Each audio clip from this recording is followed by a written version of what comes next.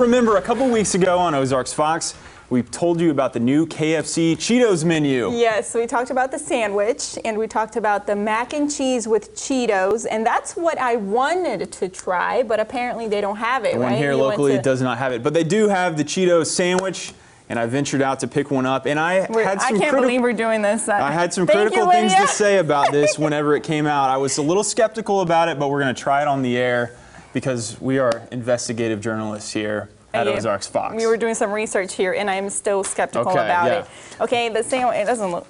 One thing I will give an awesome grade to... I'm going to have to take my white jacket off. The box is pretty cool.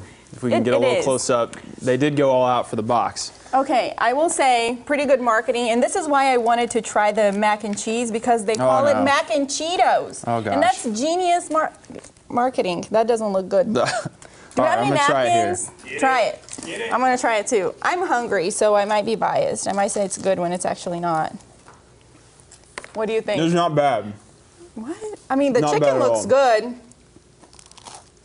Maybe it's because I'm so hungry, but... It's actually good. Maybe go out and try it. Not bad, especially if you're hungry and haven't eaten for a while. The sauce is basically just Cheetos. It just tastes like Cheetos. Yep, not a bad sandwich. Surprisingly, this is good. Jamie! Try it, Jamie! I'll take a little bit. It's good.